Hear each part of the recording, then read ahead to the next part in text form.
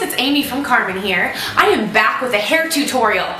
I know it's been a long time, but I got a lot of requests for the Karmin suicide roll, so here it is. A few things.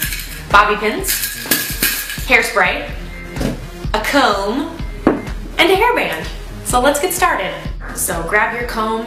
We're going to start on either the right or the left side, and you want to go just above your eye here and make a part down the side, nice and straight. I usually use my finger going around the back because you can't really see it that well.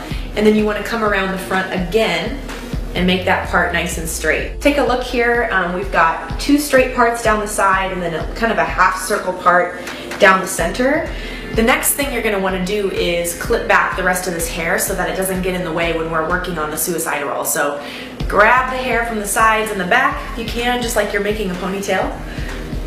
Take your ponytail holder and just secure that in the back for now. So just like that. What we're going to do is start by grabbing the very back of the hair. So just about this much from the back. So no more than probably an inch of hair. You're going to take your comb again and you're just going to start combing backwards like this. Grab your hairspray, spray it once or twice, and just kind of let it go. Then we're going to grab another chunk of hair about the same size. Doesn't matter where, you can just kind of pull it up like this. And we're going to do the same thing. We're just going to comb backwards like this while holding it really secure with your other hand. And just keep grabbing sections of hair, back combing, spritzing once and throwing them back.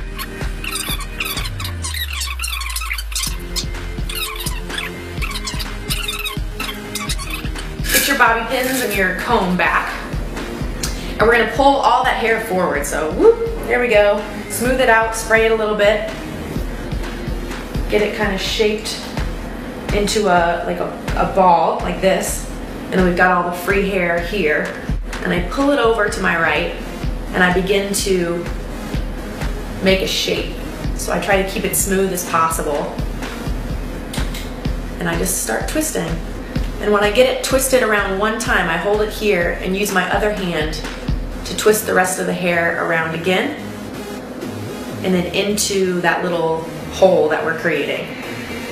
What I like to do is just kind of take the comb and smooth it out until I'm really happy with it, and I use hairspray while I'm doing that to kind of secure it as we're molding the suicide roll.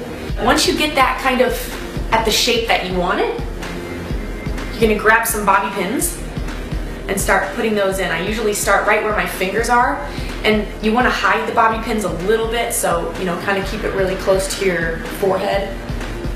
Usually takes me between 3 and 5 bobby pins. Okay, so once it's all smoothed out and pinned up, again between 3 and 5 bobby pins in this guy, you just want to spray the shenanigans out of it. So grab your hairspray, spray it everywhere, smooth out anything that you need to smooth out. And our final step is the most glamorous of them all. And that's pulling out that hairband that was holding all your extra hair up. Shake the hair out a little bit, pull it forward, and voila!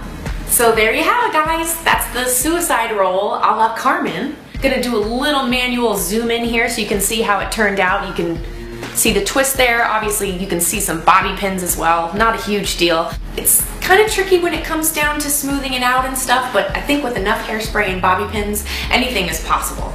And I have faith in you. And I want you to send me pictures if you attempt the style, if it turns out horrible, if it turns out amazing, if you invent something new. I would love to see it. So until next time, love you guys. Bye.